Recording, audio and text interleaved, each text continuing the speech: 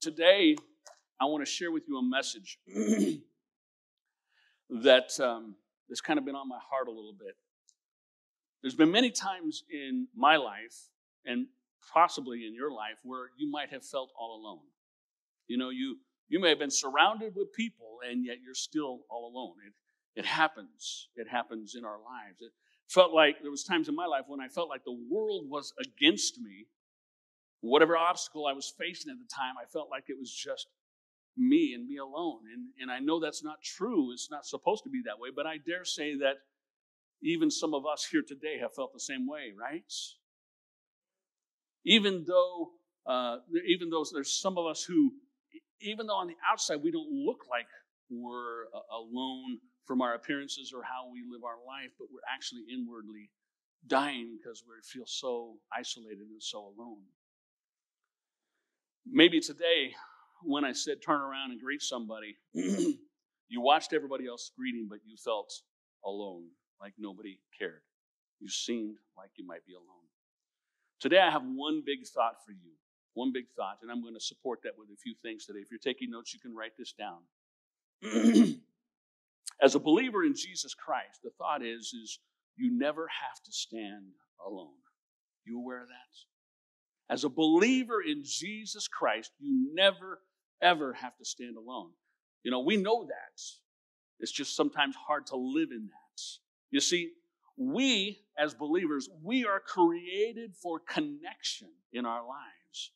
But we often, so much of the time, drift towards isolation. Have you ever noticed that?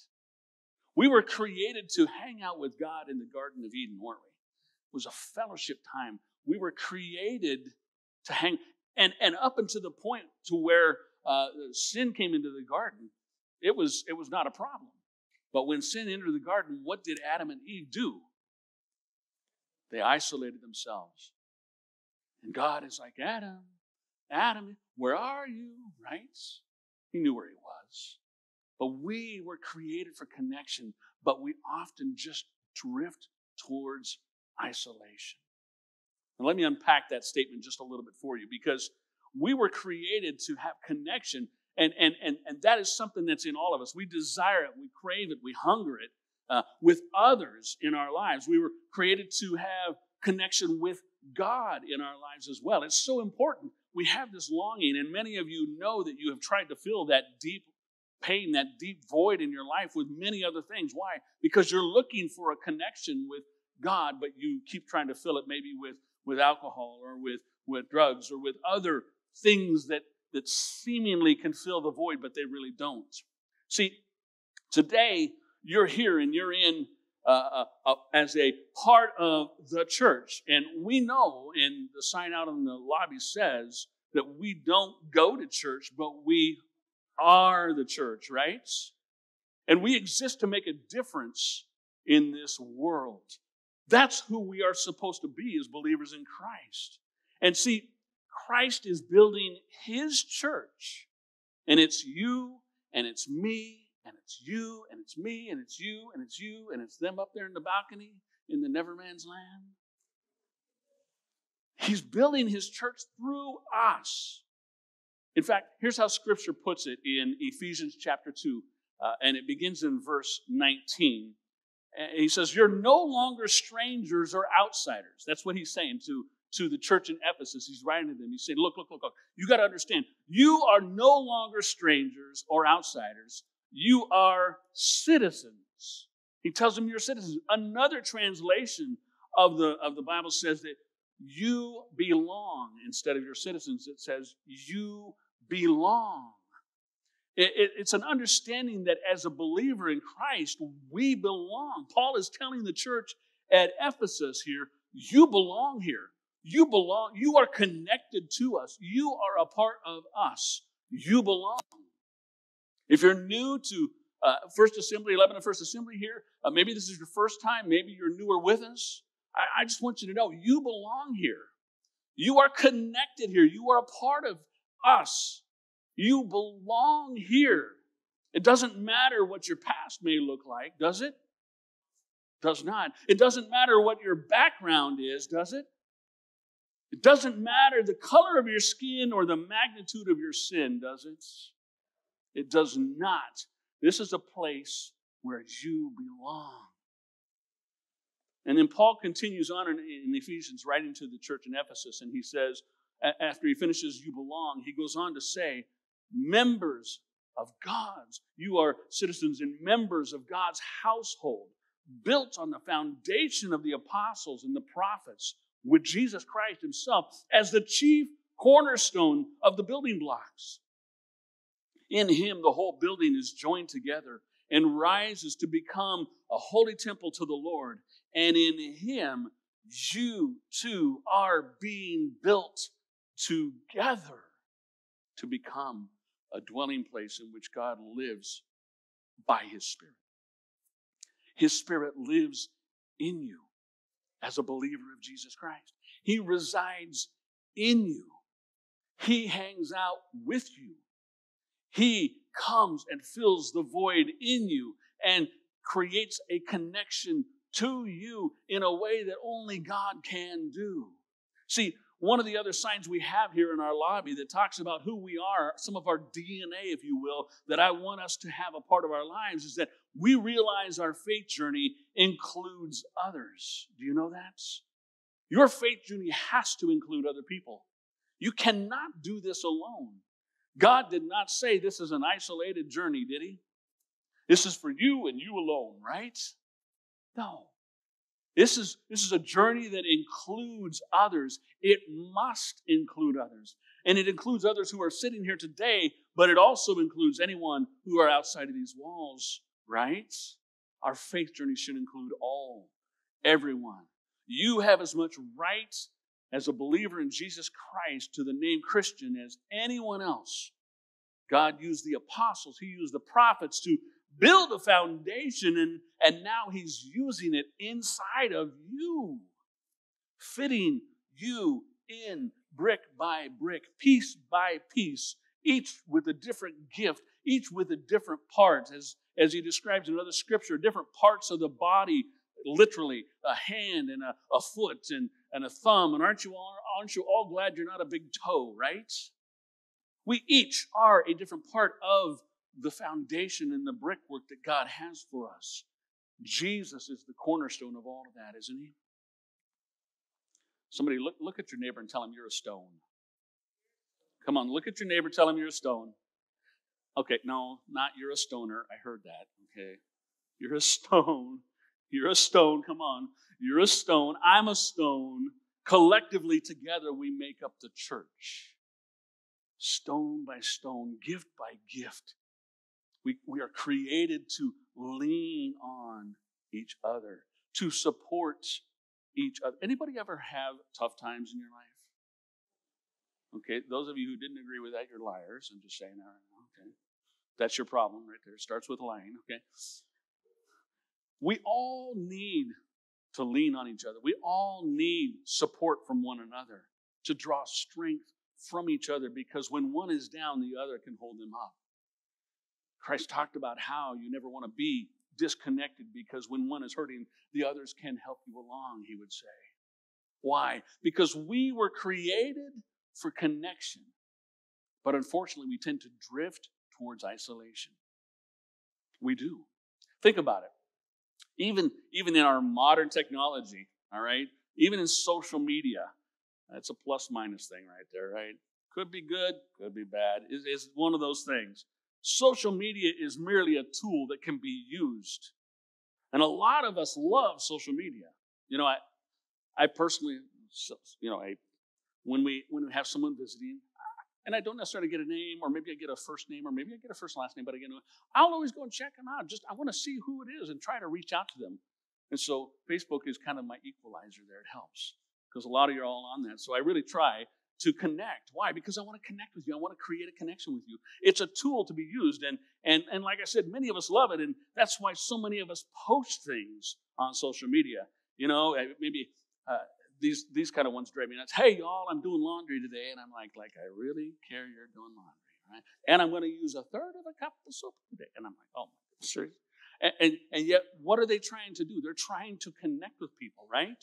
Or you post the beach picture. We're on a nice sunny, warm beach somewhere, and we post a picture of our hairy legs we haven't shaved since we left home, right? Hashtag au naturel, right? We long for connections. We long for those connections. And so what happens is, in social media realm, what we do is we post something, and then we rush back to it 2 minutes later. Okay, who's watching? Who's looking at it? Who liked it? Did I get any emojis? Am I trending yet? You know, tell me I'm not right. Come on, I know it's like, I'm not going to admit to that one. It's right, though. We long for connections with people. And yet social media drives us towards isolation, doesn't it? A lot of times it can drive us to feel inadequate when we are on social media. You know, it happens when we view someone else's highlight pics or their highlight reel or their video of them on vacation, and you're like, geez, man, they're in some Bahamian island somewhere, and I'm on the Oregon coast, and the wind is whipping, and it's cold out here, right? We get jealous. We feel isolated. We tend to feel envious. So we watch somebody else's post, and we're like, man, we have FOMO. I remember that acronym, right? Fear of missing out on stuff. We thought we don't want to miss out. And what's crazy is we don't tend to go and talk to somebody about the feelings that we end up with in these moments because of our time on social media. We just bury them deep, right? We don't want people to know that. And what happens is we continue to isolate ourselves. You know, it happens in other areas of our lives as well. I've seen it many, many times in marriages. Have you ever noticed that? Marriages, one spouse begins to drift, moving towards isolation instead of moving towards the other spouse.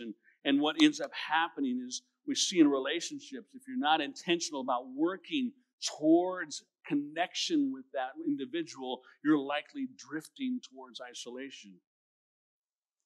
And before you realize it, you've finding yourself in a position that you said you would never make, doing things you valued you'd never do. Why? Because we're created for connection, but we tend to isolate ourselves. As Christ followers, though, we're called to fight the drift, aren't we? We're called to push against the flow of the drift that goes on in our lives. Everyone say, fight the drift. Come on, say it again. Fight the drift. It's a fight that's worth fighting in our lives in so many ways. It's a battle worth being in because we were created for connection and to fight that drift towards isolation. And so many of us tend to isolate ourselves. If we can fight that, it can really, really help us a lot in our lives. So the question we have to ask ourselves is this right here. How do we win the fight against the drift towards isolation? How do we win that fight? And there's many, many, many ways, I'm sure. But I want to give you 3 thoughts today on that, okay? So if you're taking notes, you can write these 3 thoughts down on how to fight against the drift. The first one is this. Remember the faithfulness of God. Sometimes in our isolation, we forget about who God is and that He's actually resident within us as believers in Jesus Christ. Right? Remember the faithfulness of God. Everybody needs God, don't we? We need to remember His faithfulness in our lives. Moments and marker moments when things that He did for us are so important that when it gets hard, we can go back to those marker moments and go, yes, I do remember God is right there, and it renews our faith once again. It renews our hearts. The most important connection in your life is your connection with God. Do you realize that?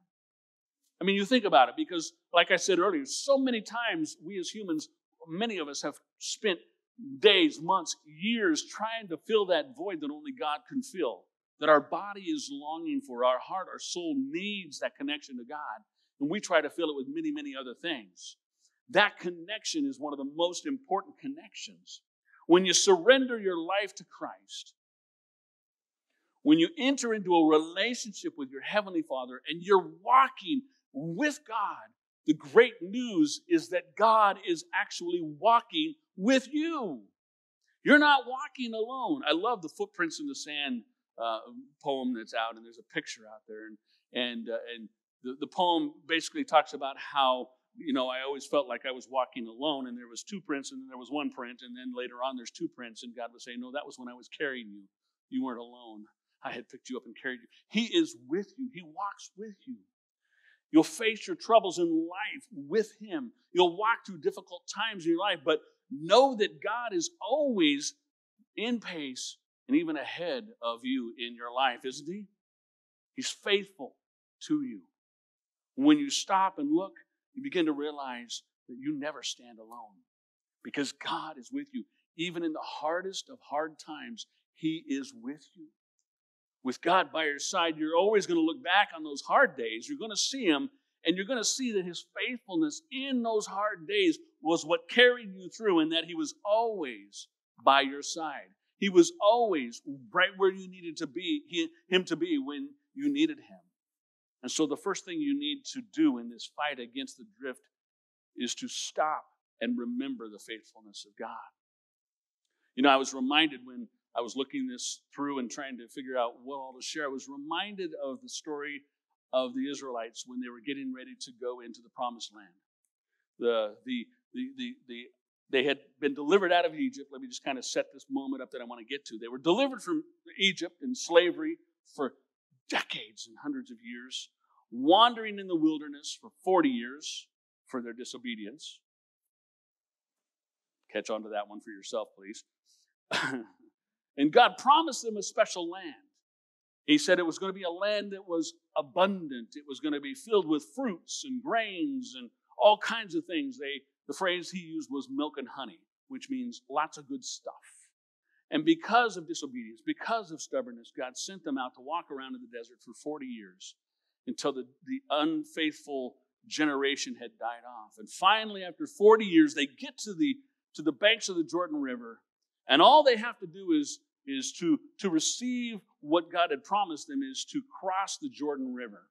And it's so big. It's a huge deal. It's such an important part of the day. It's an important part of what was going on. Everything that God had promised them was right before them, just across the river. It's so important that God tells Joshua, he says, here's what I want you to do. This is a marker moment in the history of Israel. He says, here's what I want you to do. I want you to pick up 12 stones from the middle of the river, and I want you to stack them on the bank of the river as a memorial to this special moment to remember God's faithfulness and that God walked with them through the desert. He says, I want you to do that. Pick them up, take them over to the other side, and build a monument out of 12 stones. Why 12? The 12 tribes of Israel. I want to pick up the story in Joshua chapter 4, right there, and we're going to read a couple of verses. And he says this. He said to the Israelites, in the future, when your descendants, your kids, ask their fathers, and let me just tell you, parents, your kids are going to ask about God's faithfulness in your life. It will come back to you, I promise. When the kids ask their fathers, what do these stones mean? Tell them, Israel crossed the Jordan on dry ground right here. God's deliverance, God's faithfulness, God's power, the fact that he was with them in these moments. He's trying to get them to realize that there are marker moments in our lives that we have to be aware of. Marker moments that we want to be sure to have to go back to. He's a faithful God, isn't he?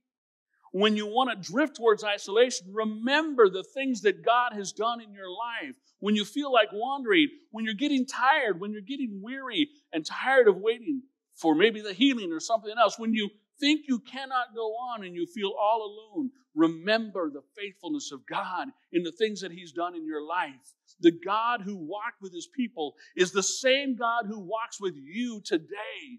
He is the same God who loves you just as much as he did when he walked with him across the Jordan River. When you need provision, just like the children of Israel needed provision, he came through in your life. And I've heard story after story of God's provision in your lives. When you were trapped, he gave you a way out of a terrible situation.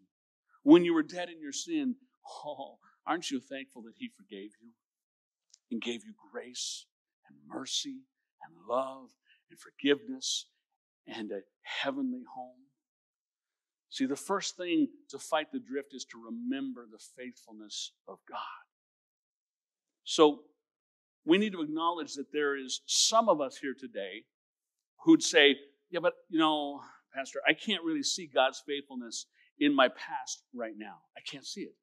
And I believe your statement. I believe that for some of you, it's hard to see because of the life maybe you've lived. Sometimes it's really hard to remember God's faithfulness. In fact, if you're really honest, there's moments it doesn't look like God was faithful in your life at all. If you were to set up a monument of stones, here's what it might look like. If you were to grab a monument of stones and you were to take them and pile them up, you might take one stone and set it out. And that stone right there probably would represented maybe the fact that you were abandoned by your parents, by your biological parents, and you don't understand the why and the hurt and the pain and the feeling of that you weren't enough. That may be a stone someone has in their life. There may be another stone that someone else will pull out and put down, and they may set that stone up as a monument. And that stone says to them that I trusted an individual in my life, and they abused me.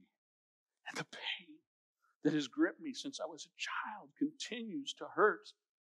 That's what I see in my life. Or maybe you grab another stone, and you may have a stone that's set up that looks a little different. And this one here may be the fact that you watched a loved one die in your life. And the pain and the hurt of seeing them go through that has just gripped you. And watching them lose that fight has been hard for you. That may be a stone that you put up in your life. And it may be that you have a stone in your life where you made the biggest mistake of your life. And I don't know what that is, but you made a huge mistake that has haunted you for the rest of your life. It destroyed maybe your life, and the guilt and the shame of that mistake rests heavy on you. And so that may be your stone. We all have stones in our lives to look at. We all have things in there, and each and every one of us, when we pull out our stone, it may look different, but we all have them. For Joshua, his stones represented the faithfulness of God. What are your stones representing in your life? There's times that we've been through moments when it feels as if we've traveled those moments all alone, just by ourselves. And sometimes it's hard to remember God's faithfulness, even though He was there. And that's when you realize that you never stand alone, that He was always there with you. And that's why the second thing we do to fight against the drift is we rely on God's people. We rely on each other. Isn't that important? Relying on each other, because we have each other right here to be encouraged by. We all need somebody, don't we? Everybody needs somebody. We need godly people in our lives. Sometimes we need godly people to vent to.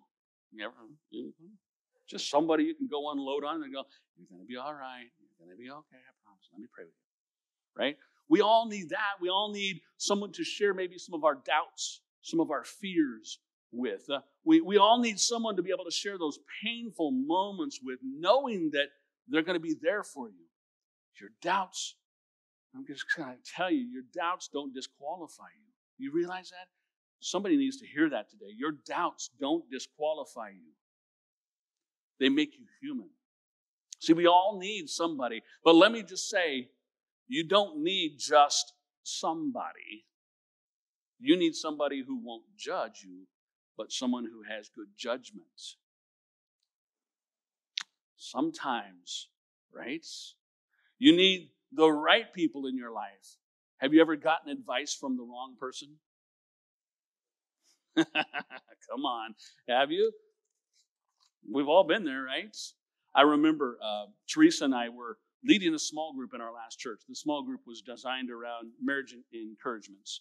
And this particular study we were doing, and I was remembering this moment when one of the guys came in early for small group, and he was so excited because he and one of the other guys from the small group had gone out fishing last week, and he's like, "It's just awesome, so-and-so we went fishing and we were talking. Man, he gave me some amazing marriage advice. I am just so excited about it, man. And I'm just really looking forward to it. And he told me the guy's name, and I'm like, okay, can we just qualify this for a minute here? Let's step back and realize that he's been married 3 times. Do you really want marriage advice from a guy who's been married 3 times and can't seem to get the one he's got going in the right direction? Maybe you need advice from a guy who's been married once and is doing it all right. Don't you think?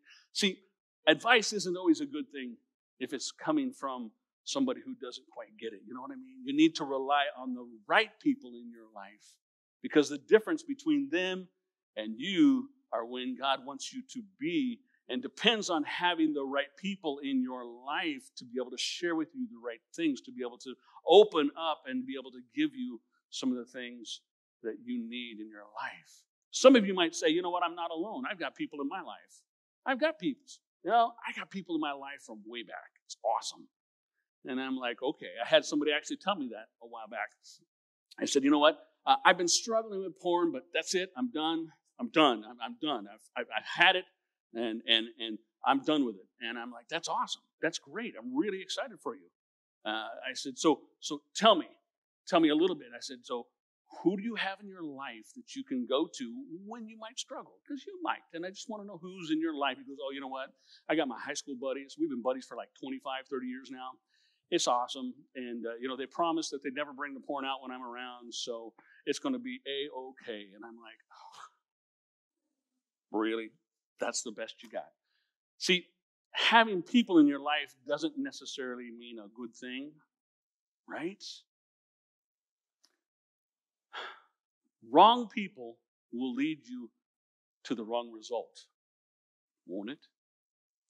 But right people, not only will they bring you to the right result, but they'll help you to get moving in the right direction. And that's critical in our lives. See, the difference between you, where you are, and where God wants you to be is having the right people in your life. So many times I have found in talking with individuals that their life direction has been altered by people who were well-meaning, who gave wrong advice, who were not intent on what God had, but what they had. In fact, Proverbs 14:7, I love the scripture. It says this, all right? It says, the words of the wise are like weapons of knowledge. Great. I love it, right? If you need wise counsel, stay away from the fool.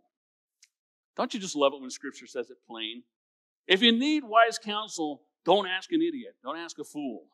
Stay away from the fool. And many of you have ringing in the back of your heads your mama's voice. Your mama done told you to stay away from that fool, right? And ladies are like, oh, but I can change him. I can help him, right, ladies? No. Stay away from the fool. Scripture says it's simple and plain. Get away from the fool. Run, people. You need to find the right people to speak into your life. Not just to listen to you, but to point you in the right direction. It's one thing to have somebody just to hear. It's another who can give you wise counsel. Because words of the wise are like weapons of knowledge. And knowledge is a great thing, isn't it? So, how do you find the right people? Do they actually exist? There's some out there. If you're a part of Lebanon First Assembly here, I want to give you 3 simple ways for you to be able to maybe find some right people, or your tribe, if you will. So there's 3 ways to find right people. 3 ways to find right people. The first one is this right here. I'll be short and brief with this, okay? First one is start serving. And you're like, what?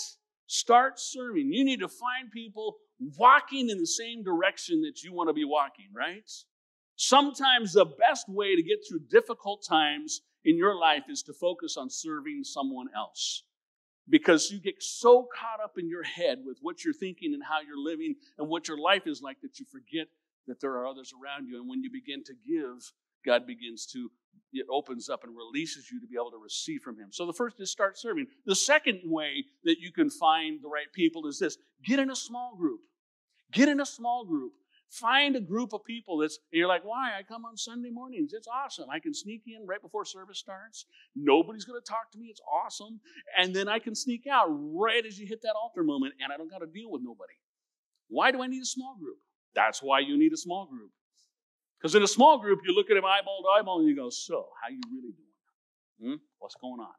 You start getting real with people. You start talking about the things that are going on in their lives, and it's a safe space where you can get honest and pray together and encourage one another. And the small groups that we've been in have been so amazing because we celebrated births together.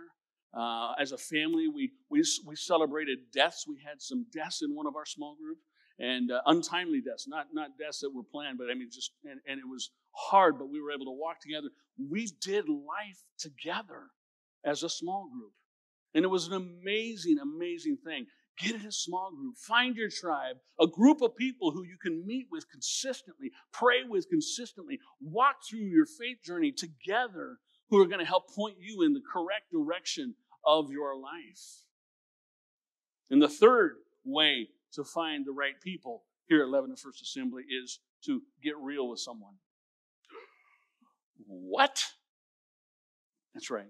Get real with someone. See, your small group, let's just say you're in a small group and you're serving somewhere, but you're isolated in your problems because you don't ever really get honest, right?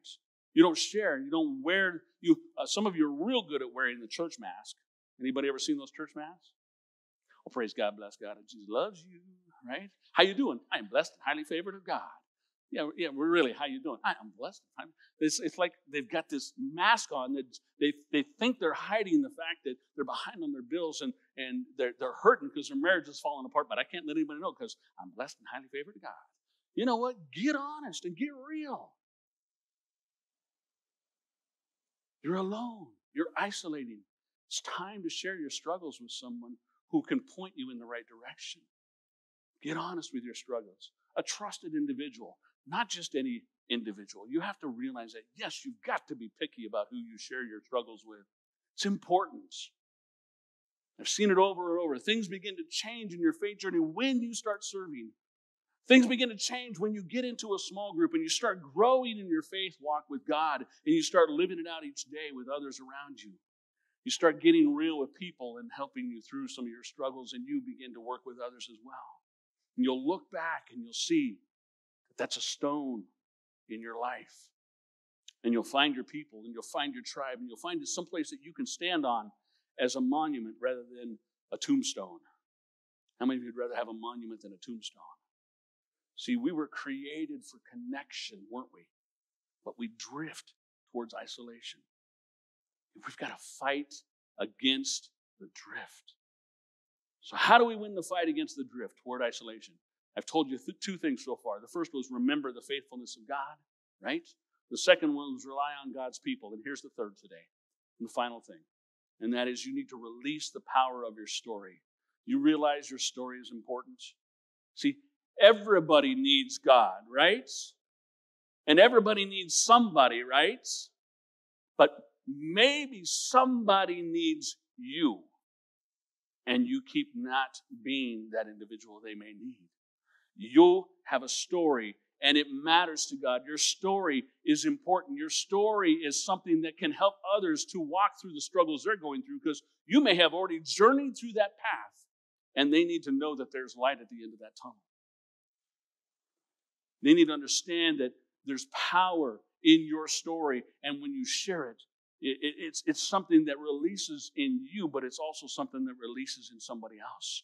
Never underestimate how God can use your story for what He has in other people's lives, because it's very real.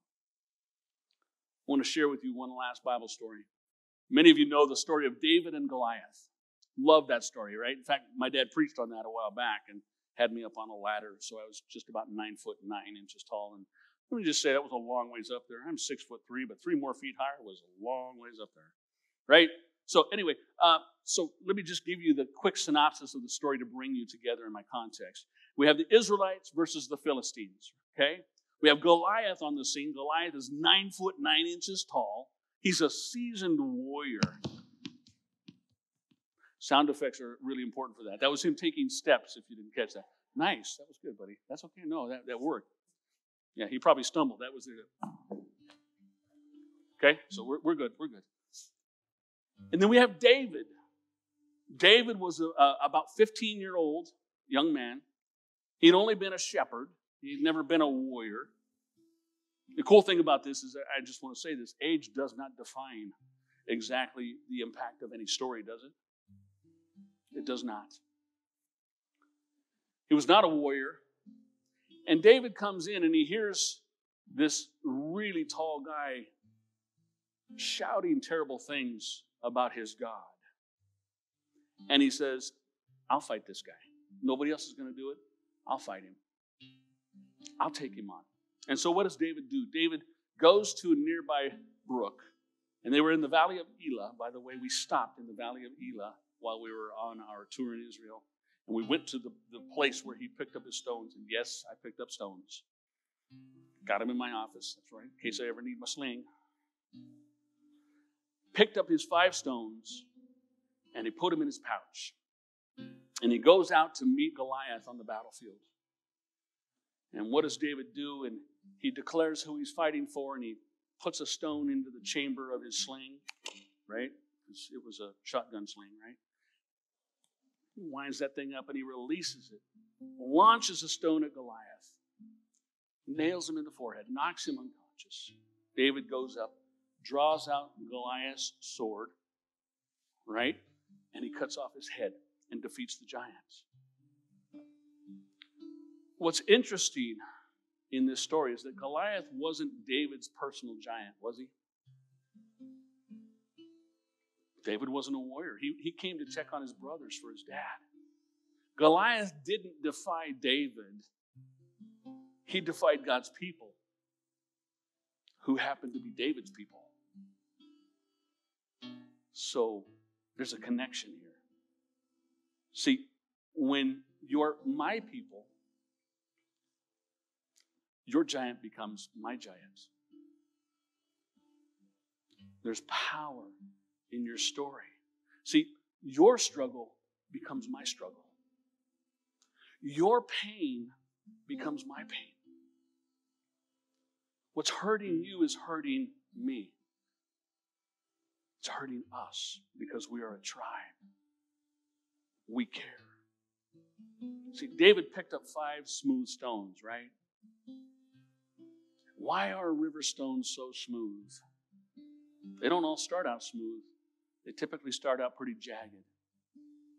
And it's the constant agitation, the tough moments, the tumbling, knocking up against other stones, the constant rolling, the waterfalls, and all the things they go through, which acts as a sandpaper to begin to clean those stones up, knocking off the rough edges so that they become smooth and soft, if you will.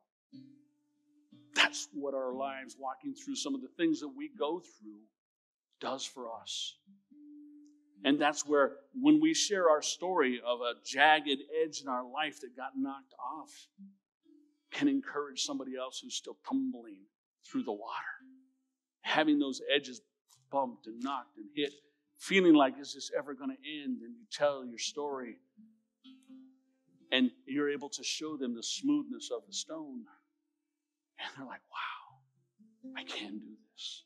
It can happen for me. So if I go back and I look at the stones in my life or your life or someone's life, we look back and we see that divorce that almost broke you, if you will, didn't break you. You're still here. You're still alive. You're still serving God.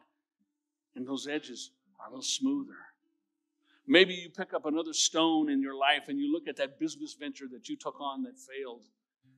You're like, you thought for sure that the end was near at that point, but now as you look back, you realize, you know what? That turned out pretty good. Yeah, I learned some stuff along the way, but I'm all right. Or maybe the stone you pick back up and you look at is the addiction that almost killed you. As you hold that up and you look at that and you think about how many jagged stones were knocked off as God worked you through that addiction and brought you to healing in your life. How it can really touch you. Maybe it's the grief of a child you lost. The pain that comes with that. And I know the pain's probably still there, but you've come to terms with it that the child is all right in heaven. And the stone that had these awful sharp edges that kept cutting and hurting don't cut. They're now a little more smooth. See, the story you have, the monuments you share, the moments you have in your life have power. What the enemy meant for evil in your life, and I know you've heard this before, what he meant for evil, God will turn for good.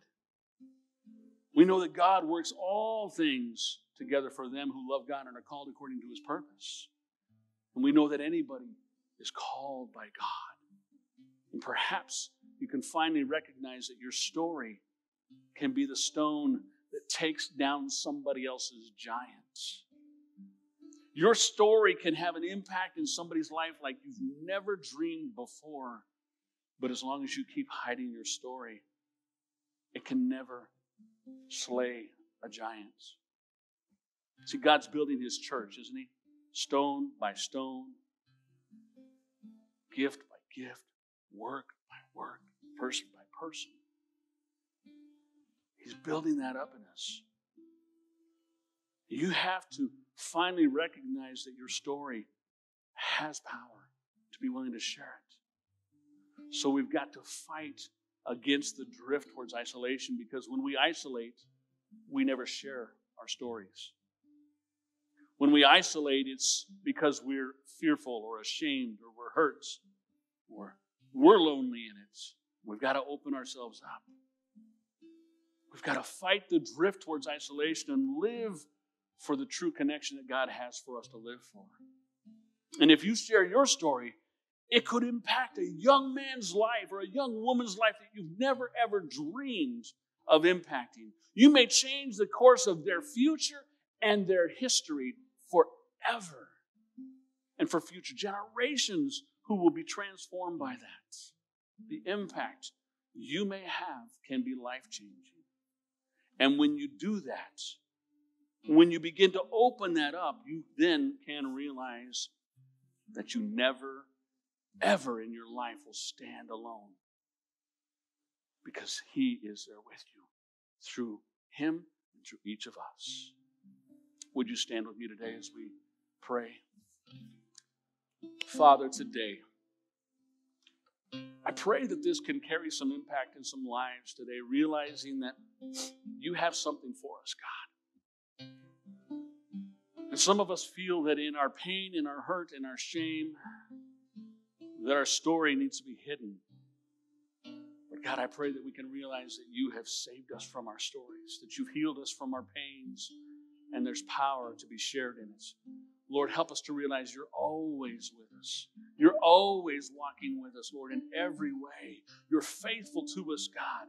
We can rely on the people around us that are godly, that you put in our lives. And Lord, we can come to the understanding that there's power in the story that we have of our life. Let us be those kind of people for others. Sing this together, will you? All my life you have been faithful. All my life you have been so good. With every breath that I am able, I will sing of the goodness of God. Can you lift your hands and sing it to him? All my life you have been faithful. Faithful, Lord. All my life you have been so good. With every breath that I am able, I will sing of the goodness of God. Your goodness is running after me. Your goodness is running after me. With my life laid down, I surrender now. I give you everything. Your goodness is running after me. You know, today as you're here, your heads are bowed for just a moment, time of reflection for us. And today you may be here and you may be wanting to say, you know what, I want to win the fight in my life against isolation because I know that I am doing that. And I really want God's help in my life on that. Or maybe you may be saying, I need some right people in my life. I've been leaning into the wrong individuals and they don't lead me and point me in the right direction. Or maybe you're saying to yourself, I want to have the courage to share my story today.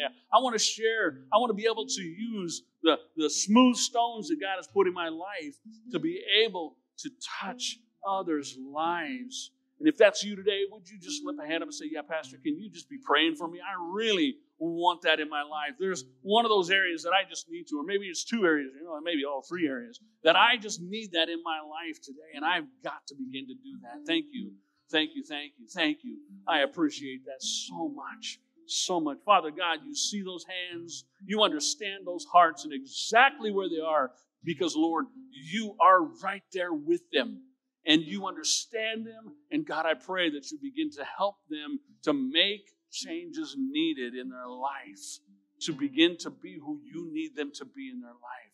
Touch them today, God, I pray. Encourage them today, God, I pray. Minister to them through the moments that have been revealed to them, that they can stand with you, knowing that you've got them where they're at, God. Touch them today, Lord, I pray. Today, for those of you in the house, the most important connection you could probably ever make in your life is your connection with God. You've been walking this life alone. Maybe you're standing here today and you're walking without God, and you may ask, why in the world do I need Christ in my life? I don't understand that, Pastor. On your own, let me tell you, on your own, you can never be good enough. I don't care how amazing of a person you are. Without Christ, you could never satisfy the debt that is there for your sin. It's impossible. It's impossible for me to do it. But Christ came as a pure Son of God who willingly took on our mess, our sin, our yuck, and he paid the penalty that was due on your behalf. Jesus was crucified, he was buried, and 3 days later, he rose from the grave, and he's there to be a risen Savior for you and for me in our lives. For us to receive that price that was paid, we have to be willing to accept what Christ has offered to us and what he's done for us. And becoming a follower of Christ is receiving him as your Lord and Savior. And today you'd say, you know what, Pastor, I've never understood that before. But I need a Savior in my life. I'm walking this alone, and this is really, I'm a hot mess, and I need Jesus today. Or you know what, I have realized that my way is not God's way. And you would say, Pastor, can we pray today? I need to receive Christ as my Lord and Savior. If that's you and you're here, or maybe you're online, you would say, that's me. Pastor, can you pray with me? Would you just lift a hand up and say, yeah, I need Jesus in my life as a Savior today. I need him in my heart. I thank you. I need to receive him in a way like never before, because I am not living out what he has given to me to live out. I'm doing it on my own. Is there anyone else before we pray today that would say, yep, that's me, Pastor. Can you pray with me today? I'm going to invite everybody to pray with me together. And I'm just going to tell you the prayer that I'm praying is, there's no secret words in this prayer. There's no magic words. It's merely me trying to put into words into how you are hearing from God and how you need him in your life. And so today I'm just going to pray from my heart, and I would love for you as well as everyone in this house to repeat this prayer after me. You say, Pastor, why everybody? Because I don't want anybody to ever pray alone in this place. I want everybody to have somebody praying with them. So today, if you would join with me as we pray this prayer for those who have acknowledged their need for Christ, that would be wonderful. Say, dear Lord Jesus, I give you my life, all of it, not just my Sunday life, but every day of the week life. Touch me, God. Cleanse me, God. Forgive me, Lord. I'm so sorry. I believe in you. I believe in your Son and the price he paid for my life. And I receive that forgiveness into my life. I receive his grace and his mercy. Help me to live my life for him each and every day, that I can walk with Him and know that I'm never alone. Lord, let me use my story someday to encourage somebody else in their faith journey. In Jesus' name, amen.